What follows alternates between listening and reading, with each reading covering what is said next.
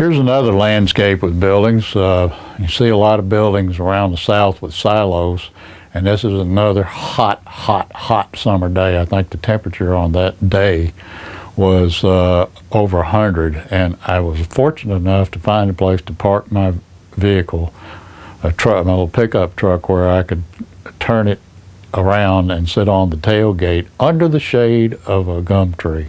And there are a couple limbs of the sweet gum tree there in front of it in the foreground. And the way the picture is framed makes kind of a nice piece, I think, and really evokes that sense of heat and that heaviness of a hot summer day.